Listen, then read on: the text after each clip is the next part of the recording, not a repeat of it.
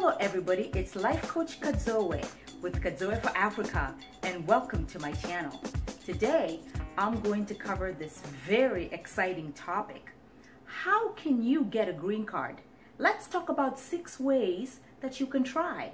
And if you're interested in this information, stay tuned. The first way that you can get a green card to work in the United States is to become a nurse.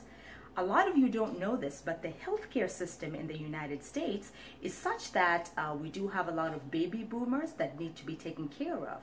And so we have different kinds of health areas, which include caring for the aged people in nursing homes, where the people are just older and need to be able to be taken care of because their parents their children are unable to provide for them. But you also have nurses within the healthcare system to be able to take care of ill patients. But that is one area, folks, where you can actually get a green card. It is one of the most lucrative majors and lucrative areas. And so definitely take a look at the link below if you're interested in looking at that profession. The second area for you to be able to get a green card as an international student is to be able to enlist in the U.S. Army. And you know, for many international students, they do have a passion for this country. You have studied in this country for a long time. You have a love for it, and you're willing to actually be able to fight for it. And so definitely take a look at enlisting within the Army. And what typically happens is there's a process in which you would go to be able to be enlisted, and after your enlistment time is over, you will actually be able to get your green card. And so if you're interested in more information about that, take a look at the link below, and I have a link for that process. The third area for you to be able to take a look at and be able to get a green card is actually to be able to seek asylum in the United States. You know, it's very interesting because if you're coming from a third world country where you have undergone some kind of abuse, or the political structure is literally unstable, one of the wonderful things about the United States being an immigrant nation is that you can actually file for asylum. And what I have done is I've provided for you the link below, because if you do come from one of those countries where you feel that there are disturbances that have personally affected you, and your family has struggled really hard to be able to bring you here so that you can have a better life, seek asylum. Link below. The fourth area that you can explore as you look at getting your green card is to be able to file for what we call the refugee status. And so again, similar to asylum, but a little bit different, because refugees are coming from countries where it is war, and it is a very, very tragic situation. It is of no will, that they want to come to the United States. They just have to get away so that they can be able to have some sense of life.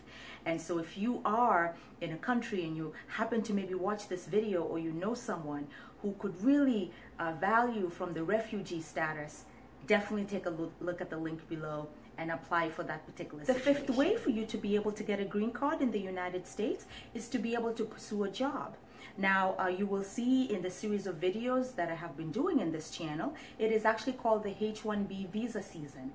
The H-1B is the work visa that is offered in the United States.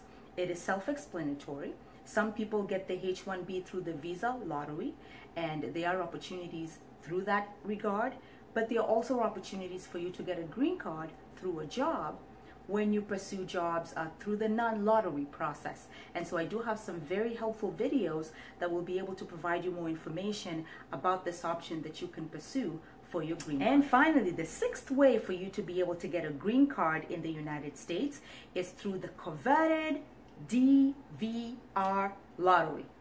Why are you sitting there and not applying every year for the DVR lottery? Please take a look at the link below. You should always apply every year on the DVR. If you're in the United States, apply for the DVR lottery. There are 50,000 visas every year through the DVR lottery for the green card.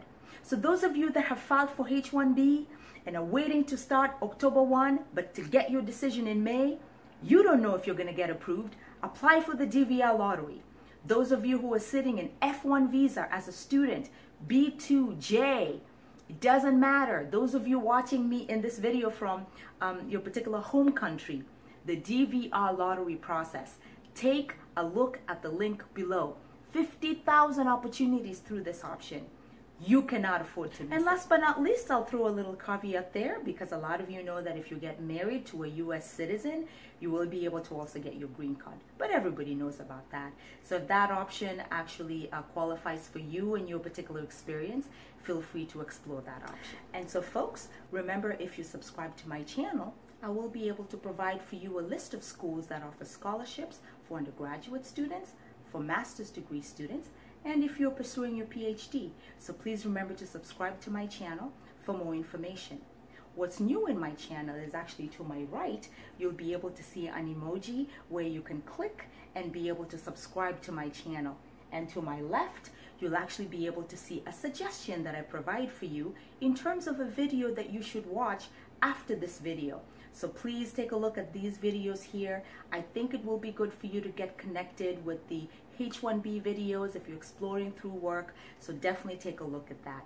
So thank you for watching, everybody. And remember, life is full of opportunities, and education is the key to your success. Until my next video, bye everybody.